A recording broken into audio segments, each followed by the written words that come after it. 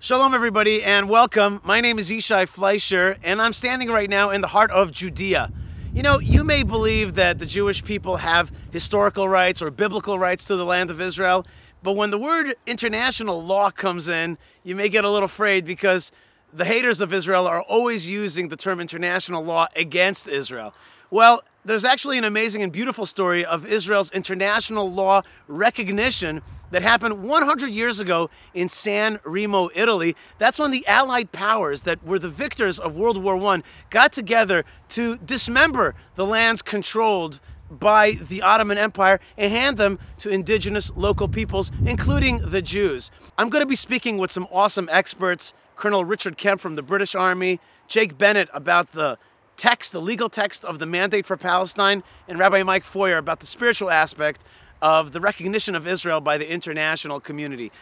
So stick with me for a journey that goes back 100 years to San Remo, Italy, at the beginnings of the recognition of Israel in international law.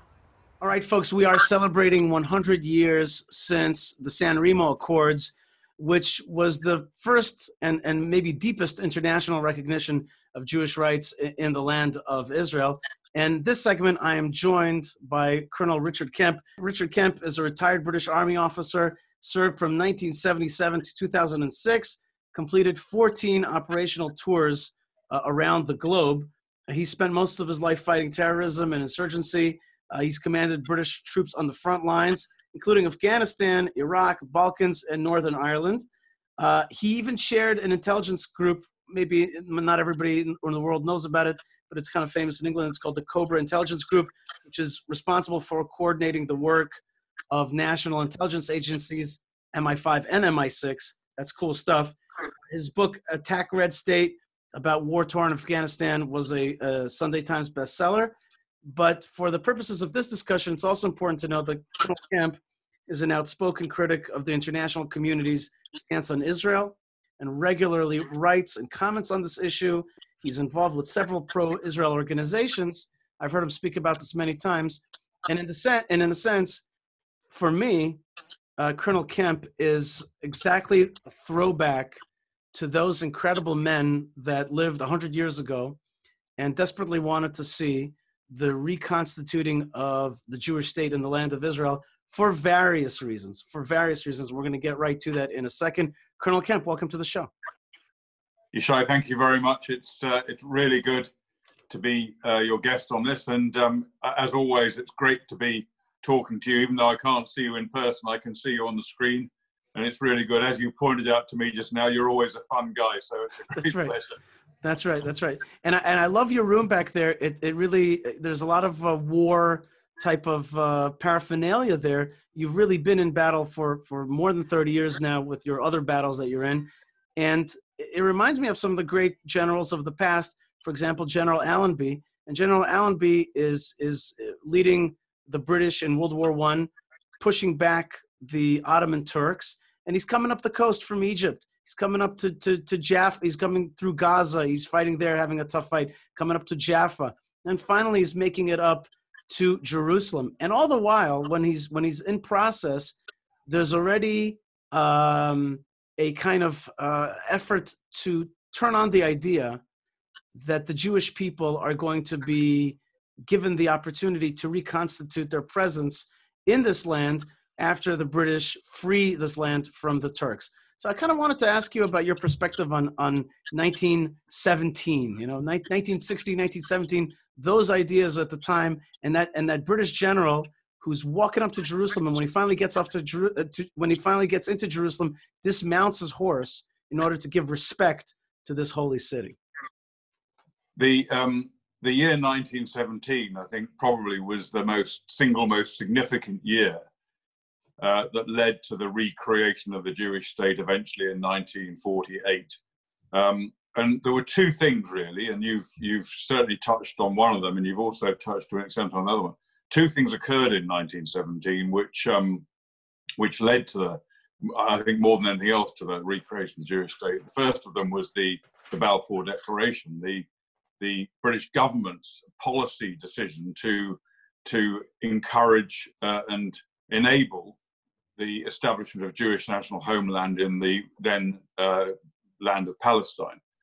And secondly, and I think actually at least as important, possibly more important than the Balfour Declaration, was the campaign you just spoke about, General Allenby's campaign to throw the Ottoman Empire out of Palestine and other parts of the Middle East, and conquer it for Britain as part of the war effort. Let's not forget that campaign was part of a defensive war after the Turks attacked the British in Egypt.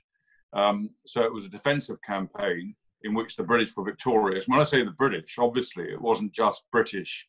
It was also Australians, New Zealanders, people from other countries as well, part of the British Empire fighting. And one element of that battle, which isn't really well known over here, it's probably well known in Israel, but isn't too well known over here, was the role of Jewish people from Palestine that formed an intelligence group called Nili. And Nili was a fundamental element of General Allenby's success. Without the intelligence that was passed by Nili, the Aronson family, who were the sort of backbone of Nili, without the intelligence passed by them, General Allenby's own chief of intelligence has said that he would not have been able to win that conflict in the way he did. Eventually, maybe won, but with many more casualties, and it would have taken longer. So that's a fundamental thing. And the other point I think that we should bear in mind when we talk about this subject is that not in 1917, but the next year in 1918, when Allenby concluded his campaign and threw the Turks completely out of the region, a fundamental part of that was the Jewish Legion, part of the British Army, the first formed Jewish fighting force since the time of the Maccabees. The 38th, 39th, 40th and 41st battalions of the Royal Fusiliers, collectively known as the Jewish Legion, who were formed by Colonel John Patterson in 1917 and actually fought for the first time at Megiddo in 1918. And those brave Jewish soldiers, many of them came from the UK, many came from Palestine itself, some came from the United States of America, Russia and other countries around the world to form this incredible organization that played a key role in defeating the Turks, and of course went on to become, in some respects, the founding fathers of the IDF. Many of the people that fought in the Jewish Legion, and of course fought later, others, younger ones, fought in the Second World War. Many of them from both of the wars were pretty important in founding the IDF. And just very briefly, if I may, John Patterson was a British-Irish colonel, not Jewish, Christian, who after the war, he went to live in the United States of America, and he died in the USA. He was buried in California, and he became a close friend in the US with Prime Minister Netanyahu's father, Ben-Zion Netanyahu, the famous Zionist and historian. And he became so close to him that he asked him to be. I'm not an expert on the Jewish religion, but the equivalent in Judaism of a godfather, as we would have it, to his oldest son, Yoni. And in fact, his oldest son was named Yoni after John Patterson. And of course, Yoni subsequently became the hero of Entebbe. And then after when Patterson died, he died in 1947. His wish was to have been buried among the Jewish soldiers he led in battle in Palestine in 1918. But because of the time, it was 47, as I said, it wasn't possible. But a few years back now, his remains were exhumed from California and reinterred in a Jewish military cemetery where his soldiers had been buried, in a ceremony presided over by Prime Minister Netanyahu. And I was very fortunate in being able to be there myself. That's awesome. And that's awesome that you were there. I forgot the part that you were there. I knew the rest. That must have been a special feeling for you because, you know, the UK, the story of the UK's involvement in the rebirth of the Jewish people is very significant. I have a fabulous book right here, which is called The Balfour Declaration by Elliot Yeager. Great book, by the way, and talks about some of the fabulous British people that were involved. And we'll get to a second what their motivation was. But there's also been dark times. You and I, before the show, discussed that we wouldn't get into it too much. But you're the kind of British person who sees the story of Israel as a just story, a rightful story. And it must have been very special for you to be at that reinterment of General Patterson in the land of Israel, a British soldier, by the way, famous for many other things, not just Zionism, including killing these man-eating lions. And yet he's buried here in Israel. It must have been a special moment for you. It was an incredible moment. I knew a lot about John Patterson, and of course, I knew a lot about many other British military and political leaders who have also been very, very strong supporters of Zionism, and then later of the State of Israel and the Zionism of Israel. And coming to mind immediately is Orde Wingate, another very famous British officer who, in the 1930s, again not Jewish Christian, in the 1930s, he on his own initiative, because of the feeling he had for the Jewish people in the land of Israel, he taught the Jewish farmers and people living in the land at the time. He taught them how to defend themselves against marauding Arab bands who were trying to kill them and drive them out back in the 1930s. Yeah, he was the original anti-terror trainer.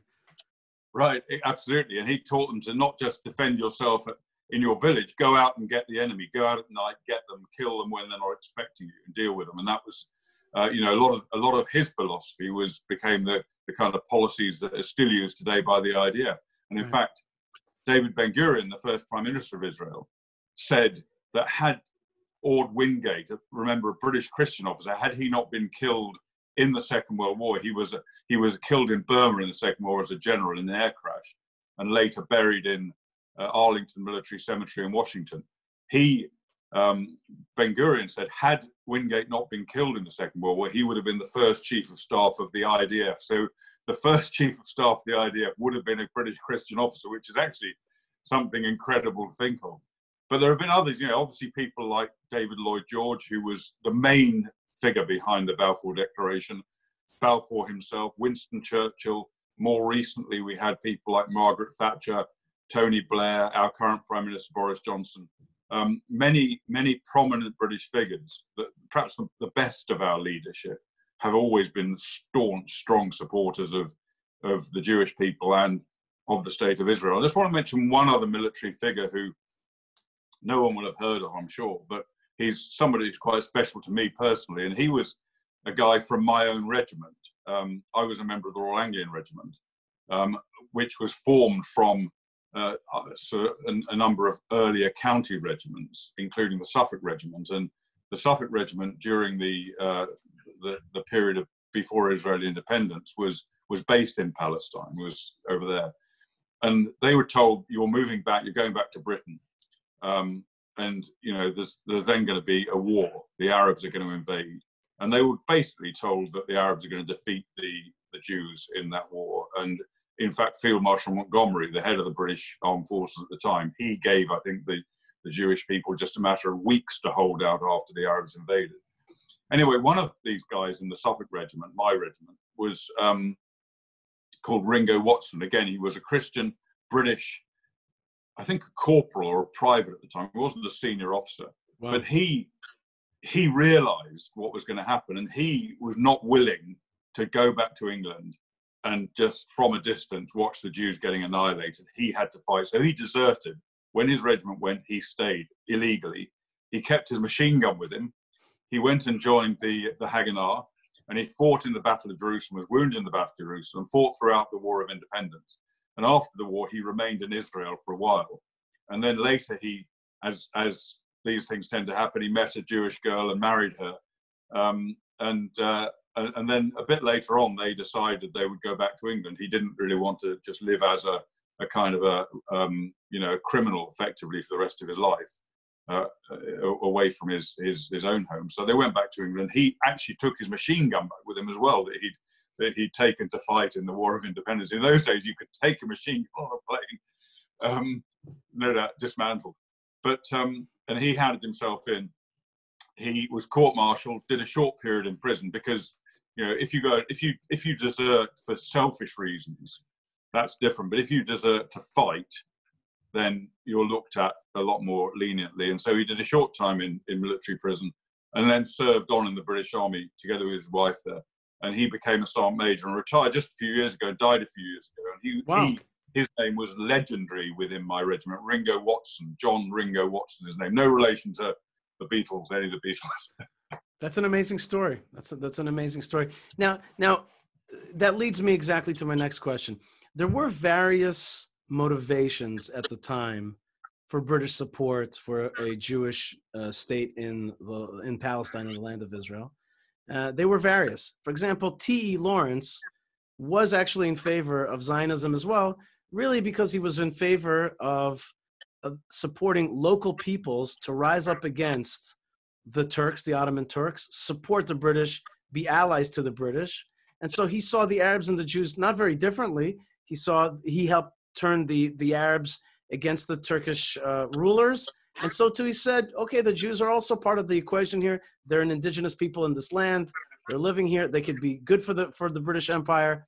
And he supported both of those indigenous peoples as having self-determination and turning against the Turks. So that's one very geopolitical reason. Another geopolitical reason was that the UK wanted continued control over the Suez Canal.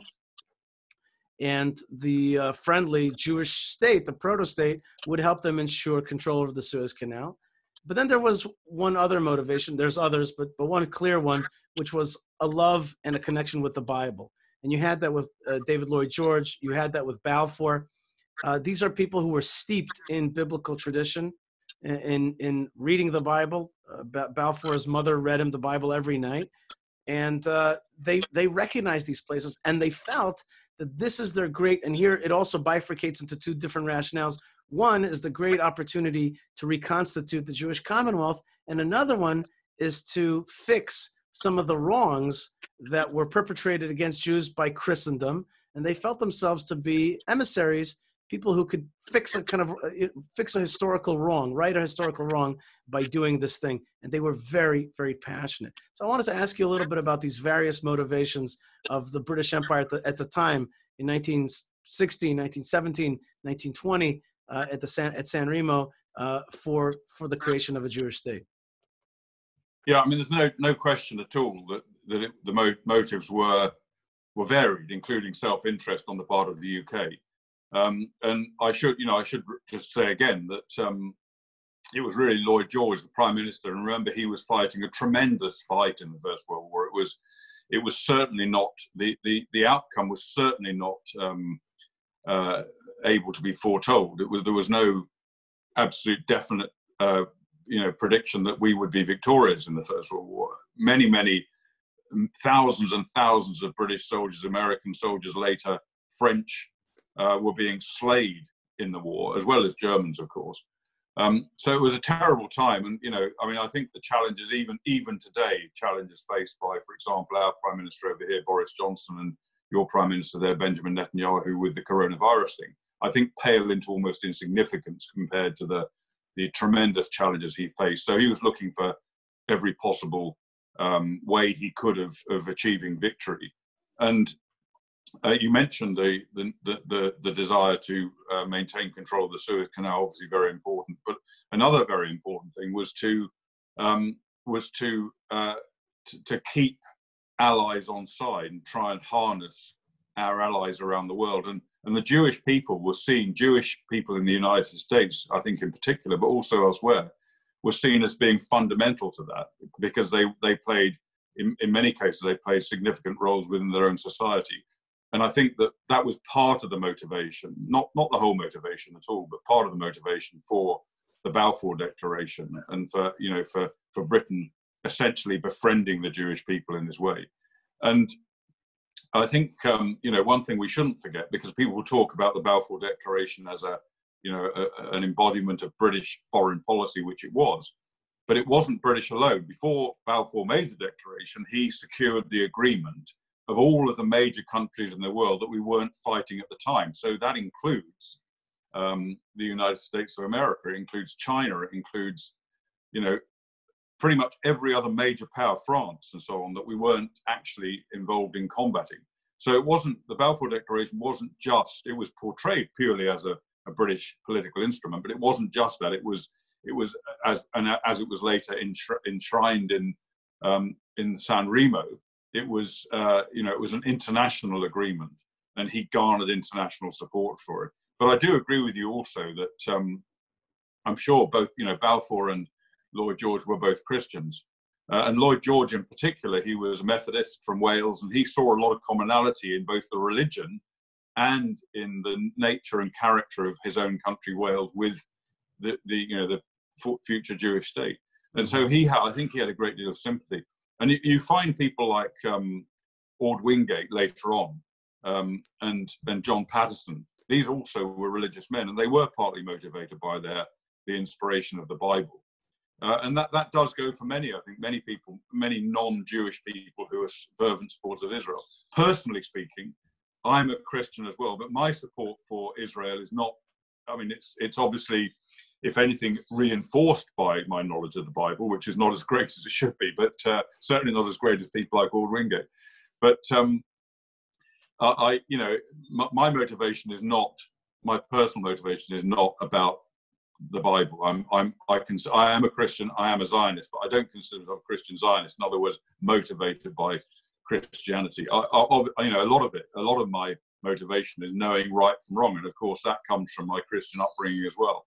But I do recognise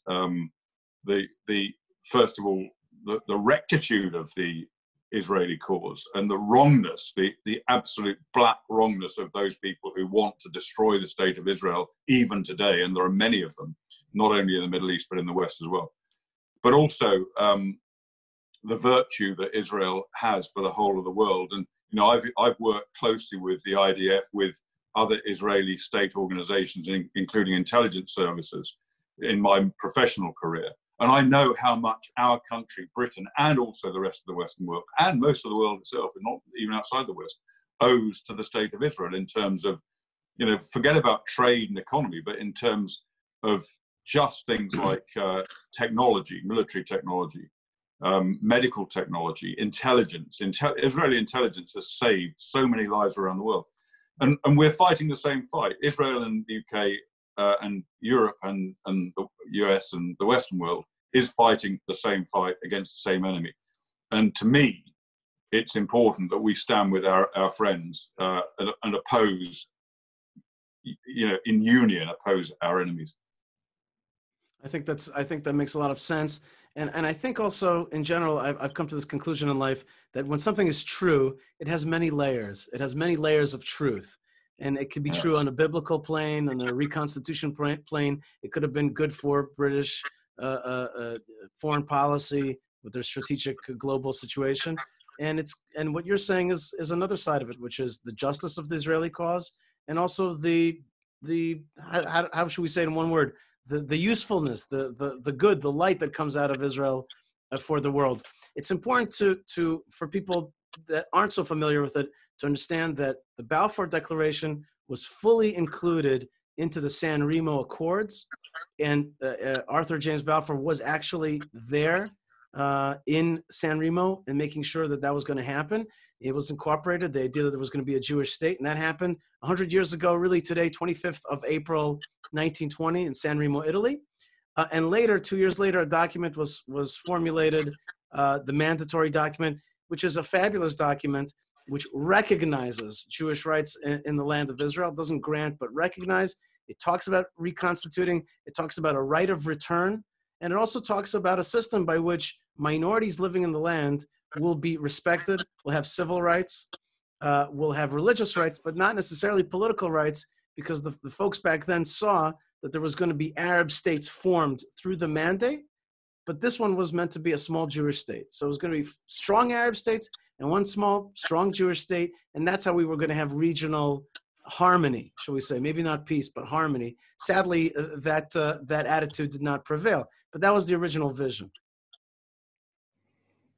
Can I also, Yishai, can I make one further point, which sort of complements what you said, which is that not only was the Balfour Declaration essentially made part of a legal treaty at San Remo, and then in the British Mandate, or the League of Nations mandate for Palestine, handed to Britain.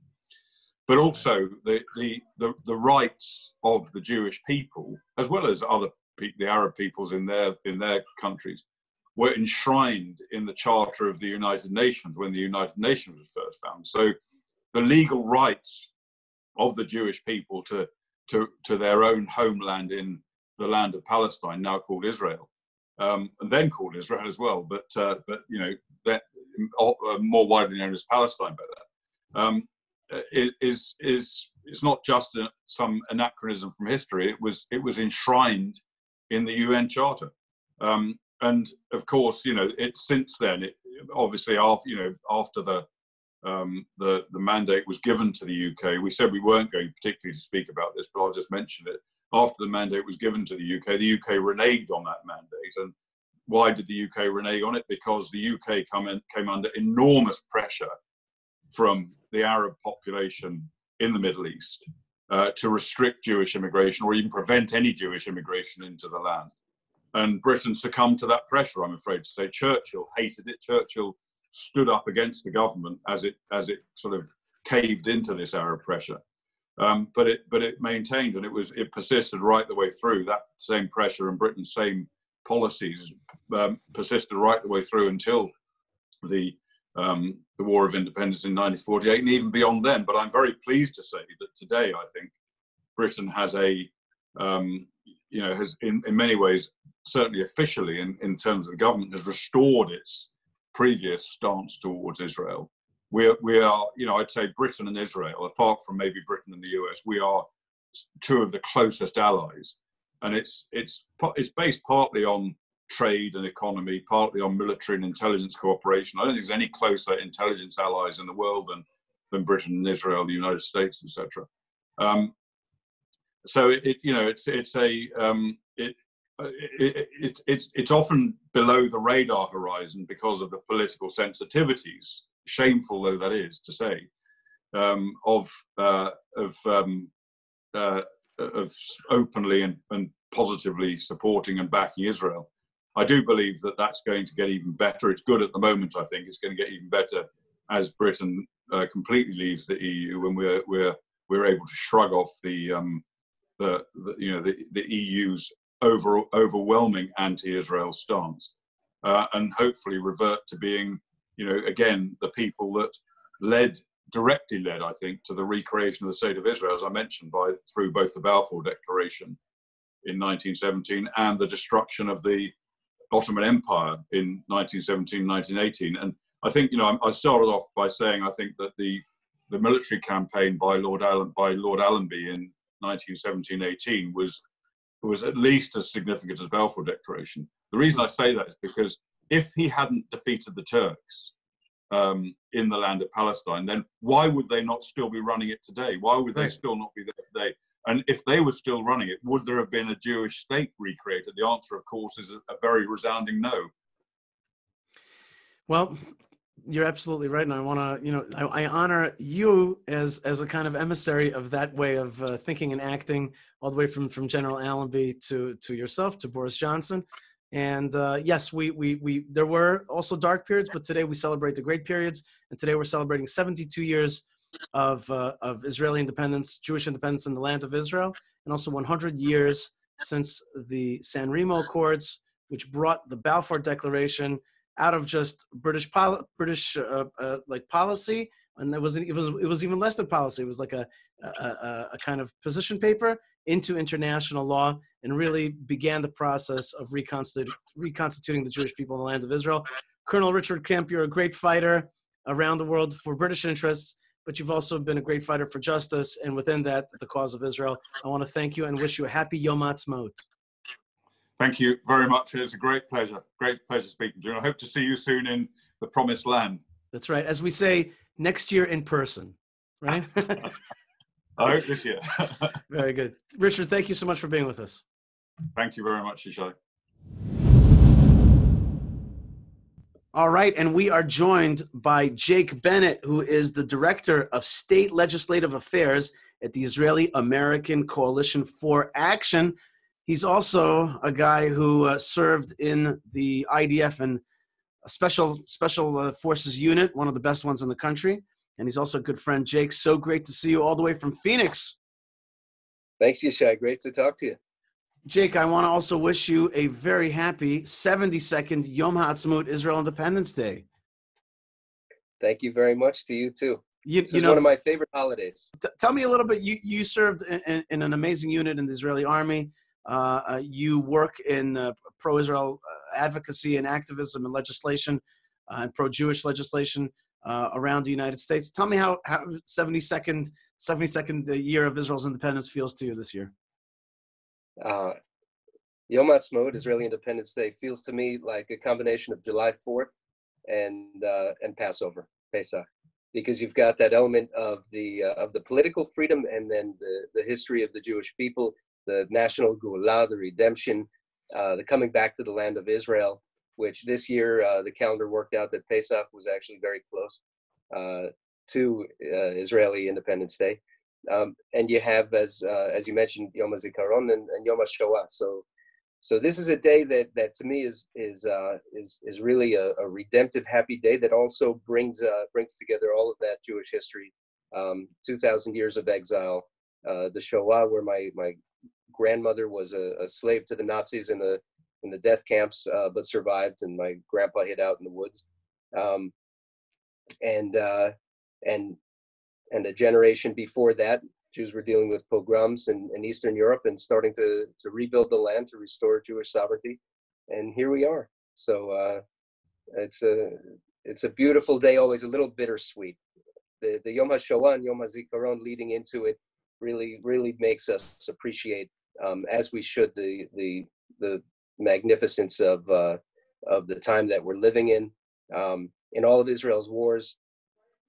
And the incredible self-sacrifice of our parents, our grandparents, and friends. And this year, Yom HaZikaron, I remember Ari Fuld, a buddy, and also a great warrior for Israel on every front. And so, I remember one of my commanders in the army who was killed, Tom Karin.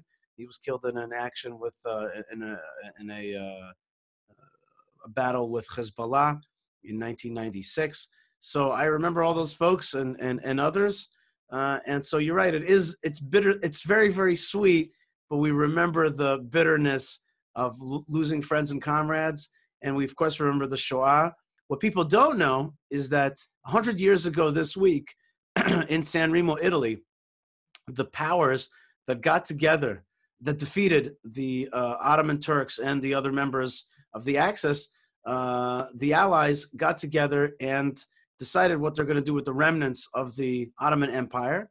And on April 25th, they decided to incorporate, April 25th, 1920, they decided to incorporate the Balfour Declaration of 1917 into a new system that was going to be called the Mandates, in which the European powers, the French and the English, the British, were going to rule different parts of the Middle East with the hopes of mentoring these places, these countries now into self-governing, strong, independent states. Amongst them was going to be Palestine. Palestine was going to, of course, be Jewish Palestine, a Jewish state. And that was decided on April 25th, 1920, that they were going to incorporate the Balfour Declaration. They were going to make sure there was going to be a Jewish state. And maybe that was one of the greatest moments of the foundational moment of international law, of the Jewish state in international law. And what we're going to read now is we're going to read a document that was finished off about 2 years after that, that was there to complete the idea that happened at San Remo, that there was going to be a mandatory for a Jewish state. And so in 1922, they got together 2 years later and wrote up a document to crystallize what a Jewish state, what the process of creating a Jewish state was going to look like. Is that a good summary, Jake? That sounds good to me, yeah. All right, so let's go to the text. I'm going to use our handy-dandy screen share here. Tell me where I should go. Let's go to the preamble. All right. And let's start at the second paragraph that starts with whereas the principal allied powers. And just read those two paragraphs because that gets us started. All right. Whereas the principal allied powers, are you there? Yep, I'm with you. Okay. Whereas the principal Allied powers have also agreed that the mandatory should be responsible for putting into effect the declaration originally made on November 2nd, 1917, by the government of His Britannic Majesty, and adopted by the said powers in favor of the establishment in Palestine of a national home for the Jewish people, it being clearly understood that nothing should be done which might prejudice the civil and religious rights of existing non-Jewish communities in Palestine, or the rights and political status enjoyed by Jews in any other country. And whereas recognition has thereby been given to the historical connection of the Jewish people with Palestine and to the grounds for reconstituting their national home in that country. So there we have some key ideas: the historical connection of the Jewish people with Palestine and reconstituting their national home. Right. So the importance of that is that they're not granting Israel any right that didn't exist beforehand. They are there to recognize the Jewish kind of natural rights or self-determination rights, which was the language of Woodrow Wilson at that period, right? So they're here to recognize that Jews have always been connected to this place, and they're going to reconstitute. What is this reconstitution? It's the reconstitution of two commonwealths that existed beforehand, and now there's going to be a third one. And so Right. the language of international law is not of granting, not of dividing, not of doing anybody any favors. It's like, you guys have a natural connection to this land, a natural history in this land, and so we're going to recognize that and help reconstitute that. That is an incredible language that is so missing in today's discourse. Am I right, Jake? Yeah, absolutely. There was an important letter by Churchill, who was the who played an important role in this period about a month earlier, where he said it's essential that the Jewish people should know that it is in Palestine as of right and not on sufferance. That the Jewish people have a right to be there. They're not there because some people are doing them a favor. They're not allowed to be there because some people are doing a favor. They're allowed to be there because they have a right. And that's a key concept. Right. And this idea that you have a natural, organic connection to this land. You have your history here. And what we're facing today, if only that paragraph could be made part of the general discourse today, which is we're going to recognize your historical rights, and we're going to help reconstitute a state that you've already had. There's no Arab Palestine in these places. We have not stolen anybody else's land. We have a natural connection to this land, and we're certainly not white Europeans who came in and stole somebody else's land. We are the indigenous people of this place, and so it was recognized. It's important to understand that 1920, I think there were four Allied powers that got together, and it was Japan, Russia, the UK, and France. But here, this mandatory was ratified by 56 members unanimously of the League of Nations. So we're talking about full international law that was accepted by the whole international community of that time. And later, when the United Nations was formed, it accepted all the decisions that the League of Nations took beforehand. So this is the real controlling international law. And this document is the real.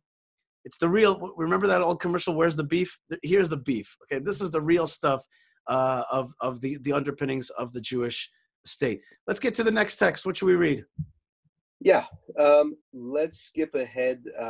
Article 2 reaffirms that, talks about the establishment of the Jewish national home again, but let's skip ahead to Article 5.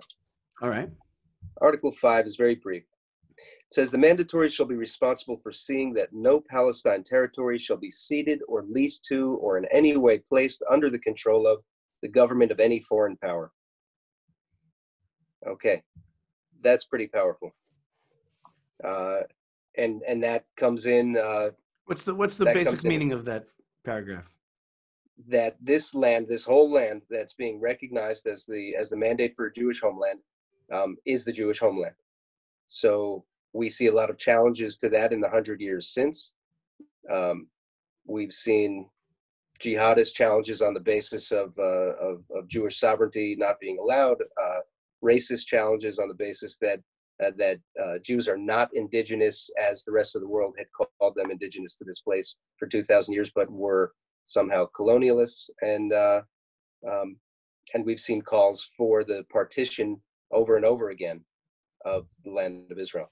Uh-huh. So this phrase basically says this.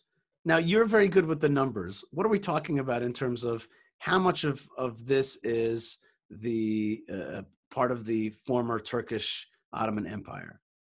So this area was 40,000 square miles. It's the size of Virginia. This was 4% of the Ottoman Empire. Okay, so when it ends up getting broken up by the British, and the area east of the Jordan gets partitioned for the first time, the original two-state solution, and you have Arab Palestine and Jewish Palestine. They give over 3/4, 77% of the land, 30,000 square miles, to Arab Palestine. What's left, instead of being the size of Virginia, what's left west of the Jordan River is the size of Maryland. What happens now, 25 years later, when you get to the UN partition proposal, which was not a binding law but a proposal, was a further partition of that land. What you ended up with 2 years later, with armistice lines after Israel's War of Independence, was minus 20% of that. So Israel shrinks from the size of Maryland to the size of New Jersey, and that area that is the so-called West Bank, known historically as Judea and Samaria, that's about 2,000 square miles. The rest of Israel is 8,000 square miles. Those 2,000 square miles, to help people understand what this means, it's the size of 3 counties in New Jersey or 3 counties in Maryland. So this article was like, look, this is the Jewish homeland. Don't cut it up. Don't give it away at anybody. Don't try to shrink it. This is the classic land that belonged to the Jewish people. And so the mandate, let's look at it again. The mandate is supposed to make sure that nobody takes away this land and that they shouldn't cut it up. Now, Jordan, it's a long story about how they were able to cut out Jordan. But the point is that anybody today reading this Article 5, the mandatory shall be responsible for seeing that no Palestine, and today you would have to add Jewish Palestine, because people don't understand that the word Palestine is actually, in this case, absolutely, unquestionably meaning a Jewish Israeli Palestine. So for seeing that no Palestine territory shall be ceded or leased to, or in any way placed under the control of the government of any foreign power. So you really couldn't be clear that what is the intent here. The intent here is to keep this place Jewish. Don't cut it up. Somebody's going to come around. Somebody's going to come around and say, hey, this is my land. No. International law recognized this is nobody else's land.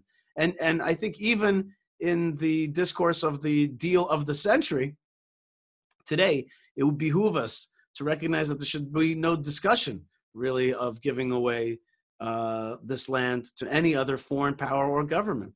And that I kind of wish that the deal of the century today would look like the deal of the century a century ago, right? Yeah. Do we have any other? Century ago was a pretty good deal. It was a pretty good deal. It was a pretty good deal. It was, you know what, but you know what, Jake, that makes me want to clarify one thing, which is that it's not a good deal for the Jews and for Israel. It's actually a good deal for Middle East stability and prosperity. And the peace plan of 1920 was very simple. Strong Jewish states, let me say that again. A strong Jewish state surrounded by strong Arab states.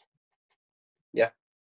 And it was recognized a year earlier at the Treaty of Versailles in the Faisal-Weizmann letters, where Chaim Weizmann of the Zionist organization had met with the Emir Faisal, who was to be the leader of Syria in this post-war world, who said, as long as the Arabs get our independent states, I'm happy and fine with the Jews having their state. Right. They belong there anyway. They're going to bring the best scientists. It's a beautiful letter. You've read it. They're going to develop this state, and they're going to develop the region, and we're going to grow strong and together.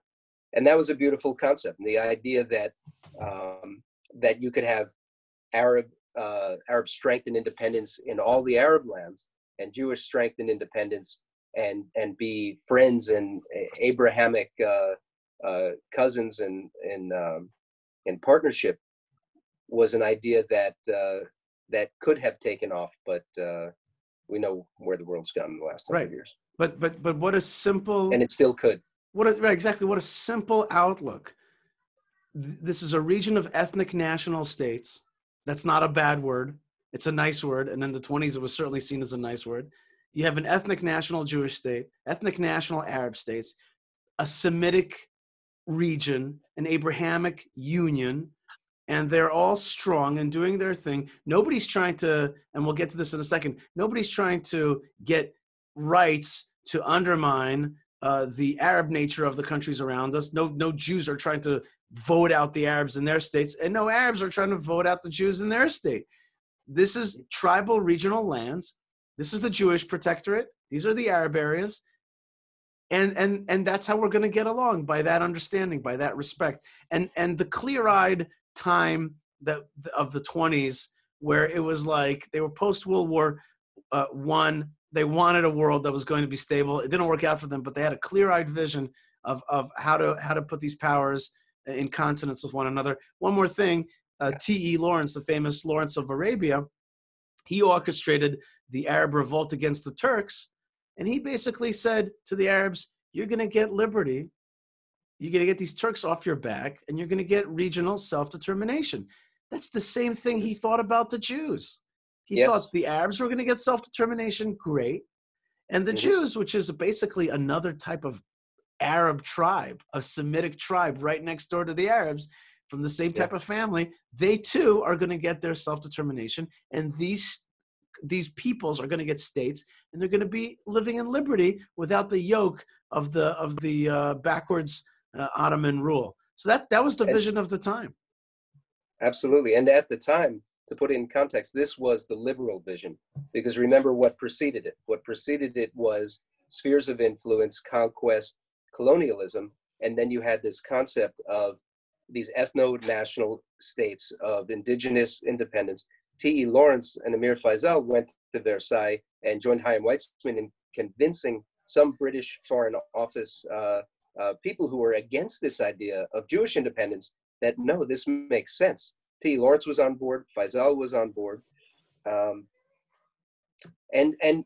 recall that in this document, and we can get to this, but there's also another very liberal idea, which is that there would be civil and religious liberties for everybody in the land. Well, let's get to it. Let's get to that right now. Let me share my screen. Where are we going to? Which? Well, let's see. Next, before we get to that, where's the article about? Let's go. Yeah. Go ahead. You want to jump to civil liberties? Yeah. I just want to get to. I want to make the point that we're making right now, which is that for non-Jews living in the land, there was going to be an anchoring of civil and religious freedoms and rights, but that is as opposed to national rights, meaning to say you're going to have civil liberties. You're going to have the right to congregate and say whatever you want, et cetera, and you're going to have your rights to religion, but you're not going to be able to vote in that Jewish country because we don't want to give you the right to vote out the Jews in their small protectorate. And that's probably what was envisioned in the Arab states as well. And it was just clear-eyed. So the Jews, you're going to control this area. You're going to rule it. You're going to have minorities. You got to treat them right. But that doesn't mean that you got to give them the driver's seat to try to take over the country. Or in other words, and here's the important point for today, Israel's not Jewish because it's a Jewish majority. It's not Jewish because democratically speaking, it's a majority of Jews in the land. Israel is Jewish and was envisioned to be Jewish when the Jews were still a minority. There were more Arabs in the land than Jews, but it was still understood that this is a Jewish state. Today, thankfully, the situation has been reversed, and we have a lot more Jews than Arabs, which is good because this is the national home of the Jews, but that's not the reason that Israel is a Jewish state. And I think that's in the text. Can we see that? Yeah, bear with me to re-find that. Right. So we are talking about. I think we have it in the preamble. It's right in the preamble. It says, it being clearly understood that nothing should be done which might prejudice the civil and religious rights of existing non-Jewish communities in Palestine. Right. And interestingly and enough, again in Article 2, it's reiterated in Article 2. Let's see that again. And also safeguarding Article 2 of, and we're, now let's just make it clear what we're talking about. This is a text that was finished off in 1922. This is the mandate for Palestine, which was based on San Remo, which happened this week, 100 years ago, April 25th, 1920. And it says, and also for safeguarding the civil and religious rights of all the inhabitants of Palestine, irrespective of race and religion. So civil and religious rights, certainly, but not democratic voting rights. Democratic liberties, but not necessarily democratic voting rights. Right. Because it could have challenged the very Jewish immigration that this Jewish national home was to be based on. And there we get to Article 6, where we, if you want to pull that up. I'm pulling it up right now. Let's get to Article 6. Go ahead. Article 6. The administration of Palestine, while ensuring that the rights and position of other sections of the population are not prejudiced, shall facilitate Jewish immigration under suitable conditions and shall encourage, in cooperation with the Jewish agency referred to in Article 4, close settlement by Jews on the land, including state lands and wastelands not required for public purposes. All right. So what you have there is another element that gets challenged in the world today, in the anti-Israel world today, the law of return. The law of return, which is a concept that's applied in many European countries, in many democracies. In law, it has a term, jus sanguinis, which means that by virtue of your heritage, you have a right to citizenship in this place. And here the international world, the League of Nations, recognized that Jews have been recognized for 2,000 years as coming from this place and had a right to be in this place, to get citizenship in this place and immigrate to this place. And there was an anti-Jewish immigration movement at the time from people who didn't want the Jewish state. But an important thing to note is that at the same time that Jews were moving in to build the country, you had Arabs moving in from all around the region. So you had Arab population growing dramatically while the Jewish population was growing. So it's not that these immigrants were taking away jobs and opportunity. They were creating jobs and opportunity. That's right. The Jewish state is actually one of the main sources of work and prosperity for local Arabs, and could be also a great partner for regional prosperity if the jihad would kind of evaporate, and instead a spirit of cooperation, a spirit of the Abrahamic Union, the Semitic Union would take place, the spirit that we saw that Emir Faisal had, and many Arabs that I know, many so-called Palestinians that I know, who wish to see that day where Israel will be sovereign in its land, where there'll be residents of Israel with upward mobility, with prosperity, with opportunity, and that Arab countries around us would be our natural trade partners. I want to wish you an amazing Yom Ha'atzmaut. Thank you for being a fighter for Israel in every way, including being a super soldier here in the land of Israel, and also today being the Director of State Legislative Affairs for the Israeli-American Coalition for Action, which is just such an awesome, awesome job. Thank you so much for joining us today. Thank you, Yishai. Thank you for everything that you do. It's a pleasure to be on the show. Chag Sameach. Chag Sameach to you. Leitov. All right, we want to welcome Rabbi Mike Feuer, who's an educator, a counselor, and also the creator of a history podcast called The Jewish Story on the Land of Israel Network. He's a history buff and a great teacher, and also an awesome rabbi. Rabbi Mike Feuer, first thing, Chag Atzmaut Sameach, Happy Israel Independence Day. And also, just want to ask you about like a spiritual perspective. Like, how do we look at this crazy thing where we had nations beforehand, like the Romans and others, Crusaders and Muslims, coming into our land, occupying it, taking away our sovereignty, destroying our sovereignty. And here you had the world gathering together saying, hey, Jews, we recognize that this is your homeland? How do we see that in historical, spiritual perspective?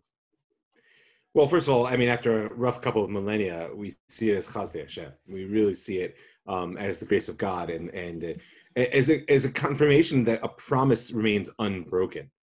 And that's an important perspective because it was not a simple process, and we're not even at a simple point in that process.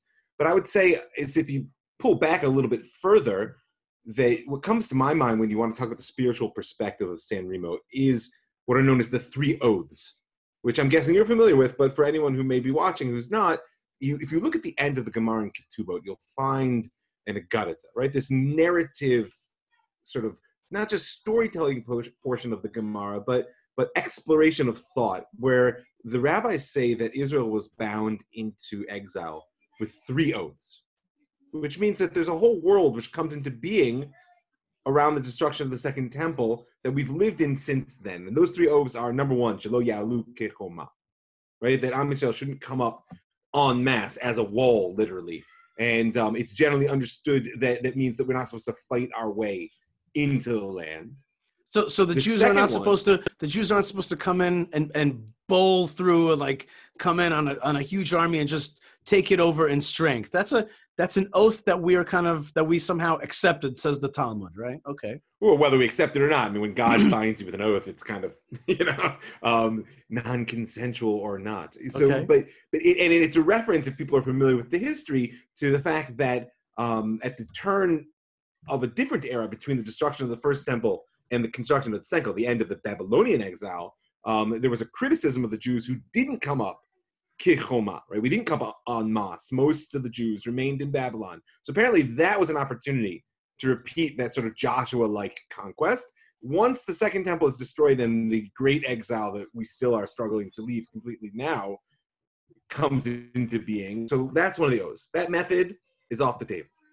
The second one is not to rebel against the nations, right? And this goes to the heart of the rabbinic conception of what history basically is, frankly, since the destruction of the First Temple. We have to remember that sovereignty, the idea of kingship, that someone not only makes the rules, but holds the context that allows the world really to develop its relationships. Sovereignty for Am Yisrael finds its fullest expression in a society that is able to bring the presence of God back to earth, right? The temple in its fullness, the Shekhinah, God's presence dwelling, that has not existed in the world since the destruction of the First Temple.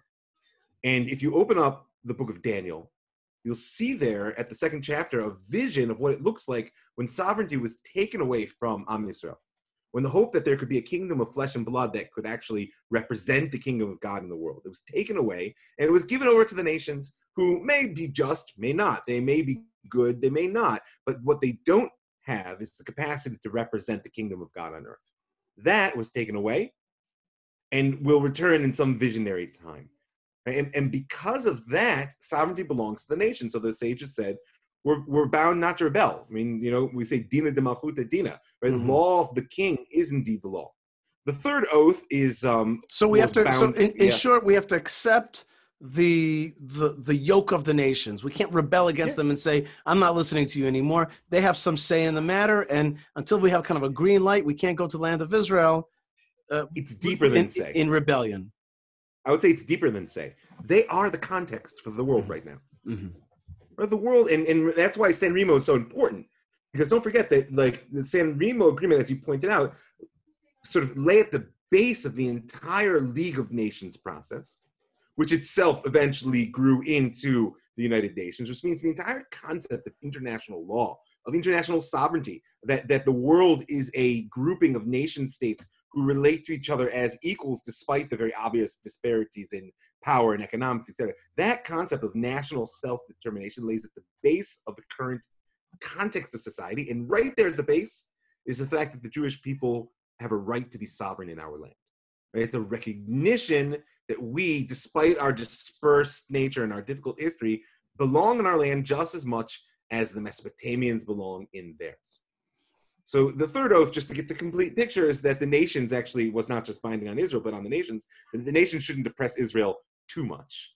And we happen to be recording this on Yom HaShoah, so for me, it's always a little bit of a bitter pill. Like, what does it mean they shouldn't subjugate us too much? Well, we know now. They may not have known before this. You might have thought at different times, the Inquisition or the Crusades or whatever, that was too much. No, we know what too much is now. Okay, so you have these three oaths. The first one is don't bowl your way into the land of Israel. The second one, don't rebel against the yoke of other nations.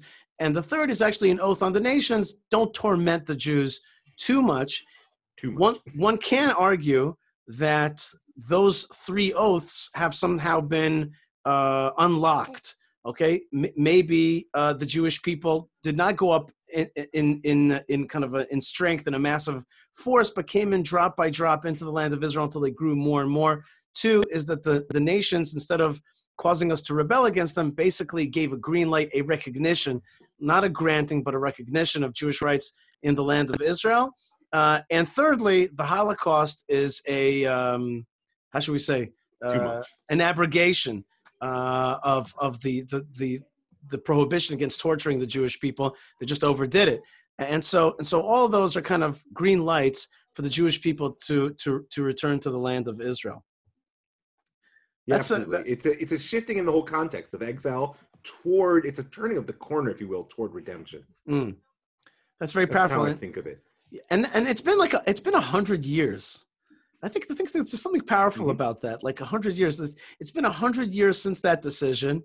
Sadly, though, I guess the only question mark that's out there is after San Remo, the British themselves, who were the mandatory, they were the ones that were supposed to be responsible to basically tutor Israel and other countries into freedom, into self-determination, started turning their back on the Jews. And the UN, which is the inheritor of the League of Nations, instead of going in the pathway of Balfour and the San Remo Accords, turned a direction and went the other way. I told my wife that this is a little bit like Egypt when Pharaoh finally released the Jews into the Exodus, into leaving Egypt. Suddenly turns around and says, "Wait a minute, what have we done?"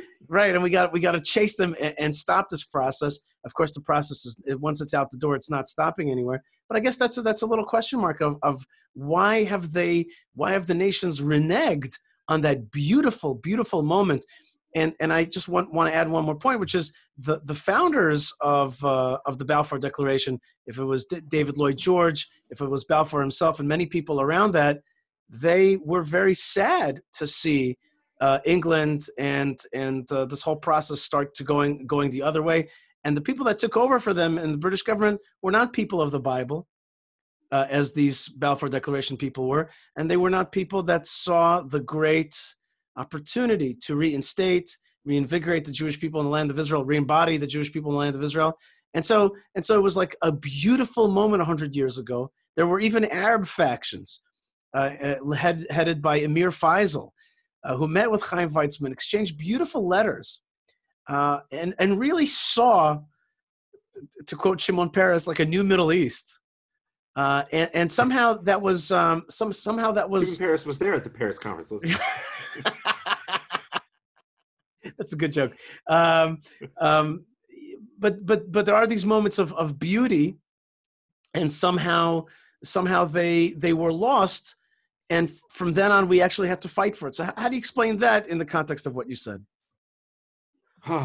Well, you have to remember that the Paris Peace Conference in San Remo came in the wake of World War I, which was really conceived of as the war to end all wars. It was more horrific than anyone had ever imagined.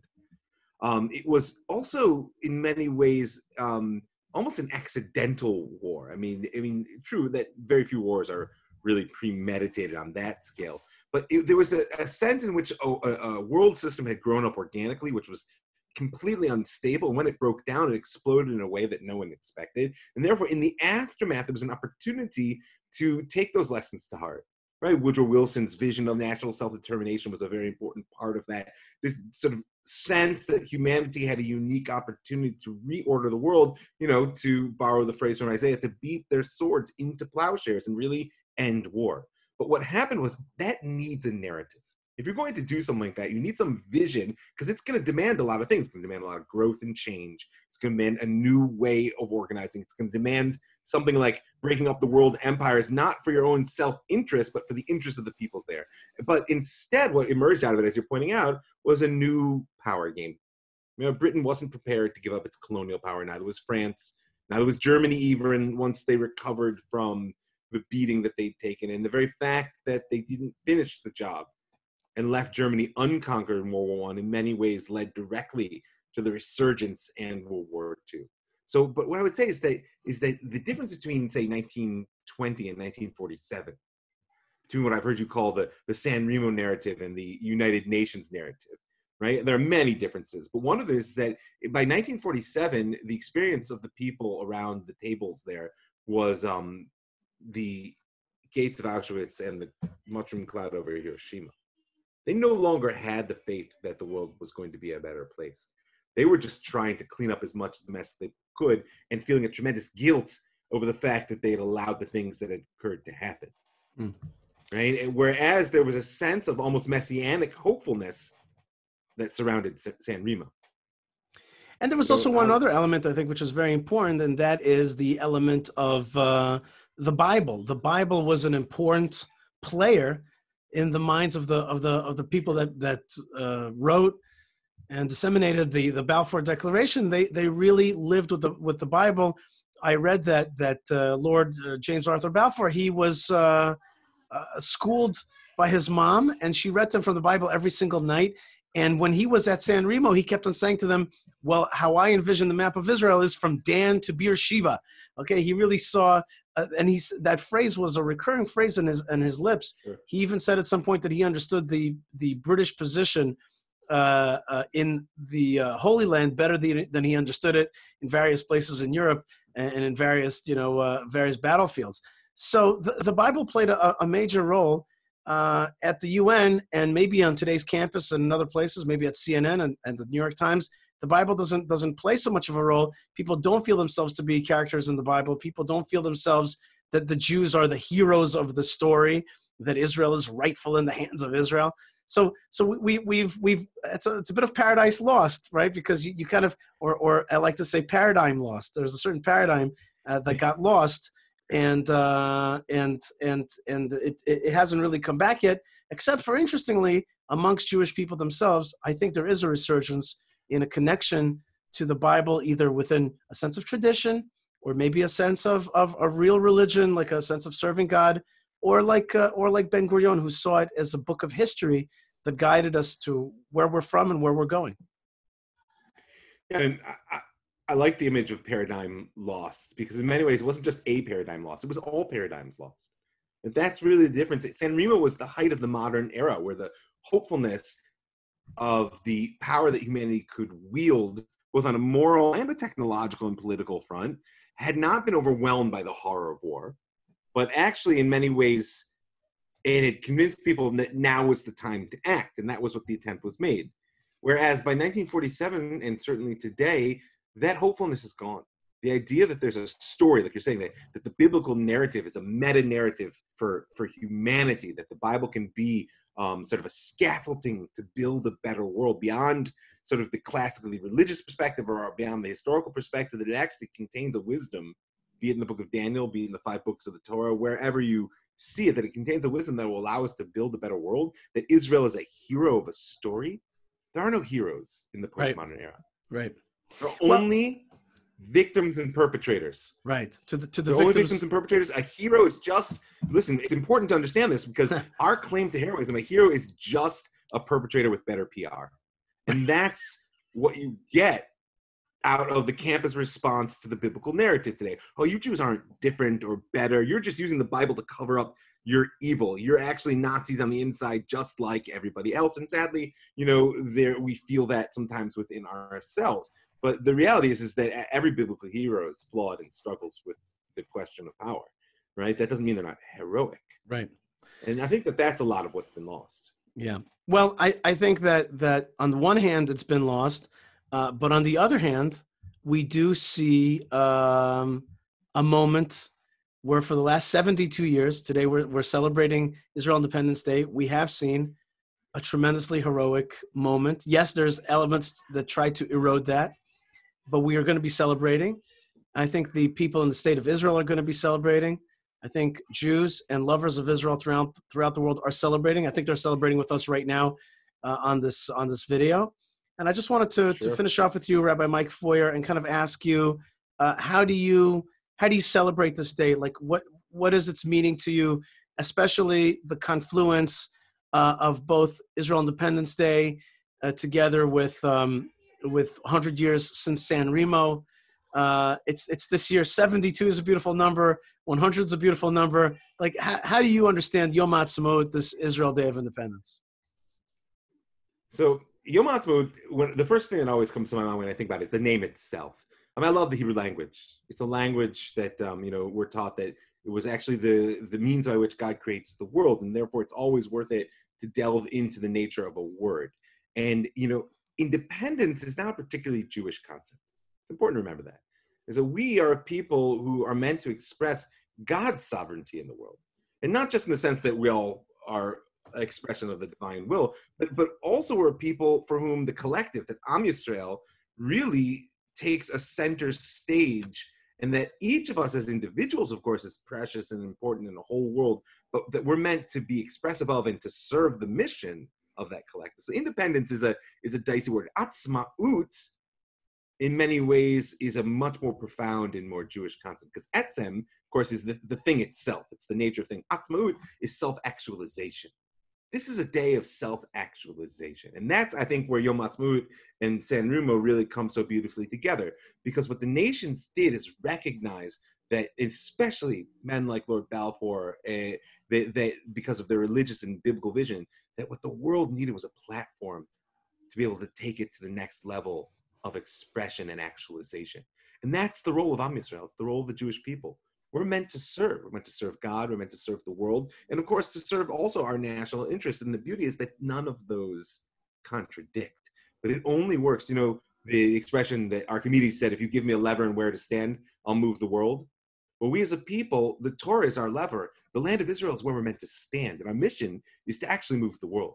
So that's really what I see in the sense that we've been gifted with a return to our land and the opportunity to sort of regroup and recoalesce here as a people in a way in which we haven't been able to do for a couple of thousand years. And the only other thing I would add to that is it's very important to me on the day itself to spend a little bit of time feeling the dream. That we're living the dream of 2,000 years. And not just from the sense of privilege and I don't want to feel guilty, the survivor's guilt, but just simply the joy and wonder of it. Because reality is national life is messy. It's complicated. I have to tell you, probably better than me, if that's even possible, how messy our situation is. But you know what? It's a blessing.